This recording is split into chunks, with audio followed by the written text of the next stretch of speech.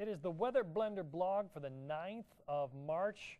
Man, what a beautiful day we had today. Got up to 70 degrees today in some neighborhoods. And this is Spencer Atkins. Thanks for joining us here. I want to talk here a little bit about what's going on. I'm going to use our computer graphics today to kind of whiz through this because I think it demonstrates a little bit better. Staying warm despite some showers.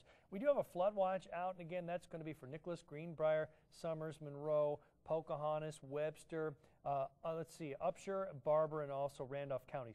That doesn't even start until Thursday night. Why is it out so early? Because there's a snowpack there, anywhere from 10 to 30 inches of snow still packed in there. That equals 2 to 4 inches of water that's locked up in snow. That's going to continue to melt as we go throughout the next couple of days. Then we expect to put some rain in on top of that. Where's the rain coming from? Big area of low pressure sitting out here in the nation's midsection. You can see that thing just spinning around. And imagine that's a big old bike tire right there, and that spokes are flying off as it spins counterclockwise toward us. And that first spoke is actually only going to serve to kind of juice up the atmosphere. It looks like rain, but that's not reaching the ground. The air is very, very dry, so a lot of that rain activity is evaporating. Oh, sure, we can see a sprinkle, but that's about it. Then we can see more of those showers working their way across Missouri into Illinois. We expect to get into a handful of those on Wednesday.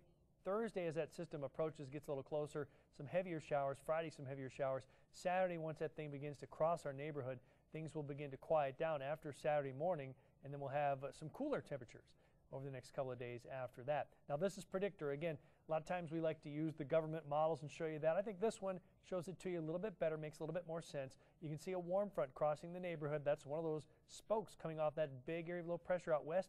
And there was a little sprinkle in southern West Virginia, and then we moved throughout the daytime on Wednesday. And you can see a little shower here or there, but also a little bit of sunshine from time to time. And with a southerly breeze, that's going to allow the warmth to really crank up here. Wednesday night, it's quiet for a while. Then here comes another bubble of showers, a little heavier variety on Thursday, and those could linger for several more hours. And again, you have the melting going on this whole time in the snowpack. Now, in terms of rainfall, well, we're looking at the difference between a couple of models here. The first model showed that the bulk of the precipitation is well over an inch, and it's along the Ohio River Valley.